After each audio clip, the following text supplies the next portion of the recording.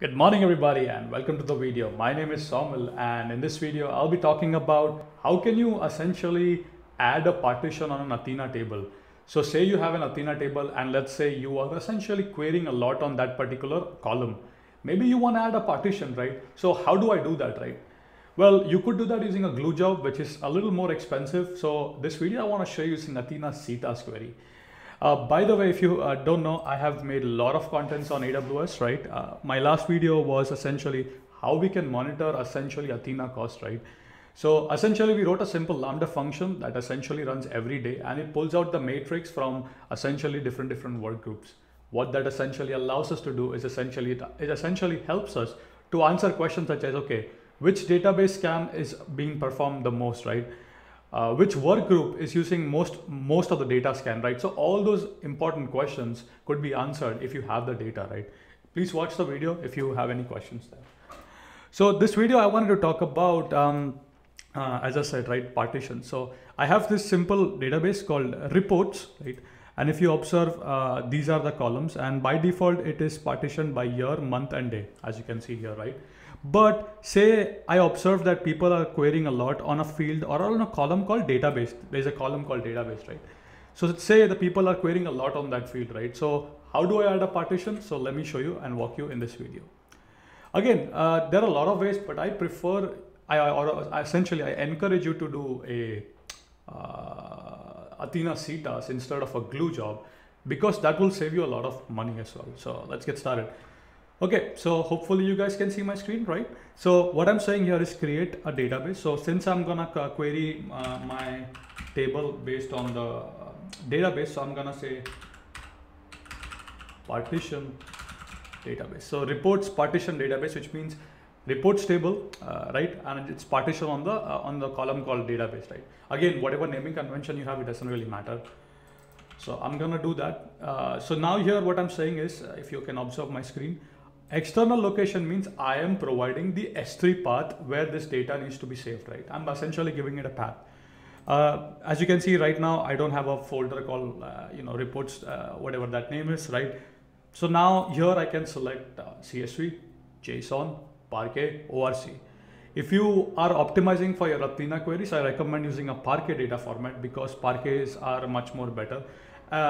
And again, I have essentially discussed all of these in this video, right? So as I said, I encourage you guys to come and basically, watch these videos. This is the video where we essentially talked about the cost.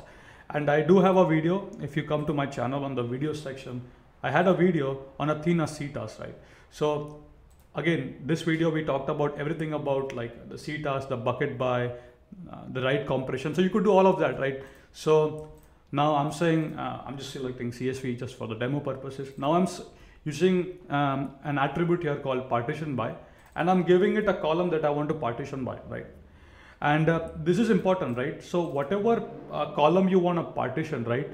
That column should be at the last in your select statement. So what I'm explaining you is if you just simply wrote a select star, this would give you an error. And it took me a while to understand after doing a lot of Googling and Stack Overflow, right? So since I want to partition this by a column on database, I have to make sure that that particular column is at the end of my select statement. This is important, okay? Now I'm gonna run this, hopefully, let me first collapse this. Again, I don't have that table, so I'll run it. And okay, so it's completed. Now you can see I have a folder called reports partition database. But if I go to my S3, I do have that folder now. That's great. So let me show you. So now, as you can see, I have 3 items here, query execution ID, work group and database. And the database is partition. So now when I run queries on this table and when I try to essentially use the column database, my queries would be much more faster. Again, I encourage you to use a Parquet and a compression for even further faster speed.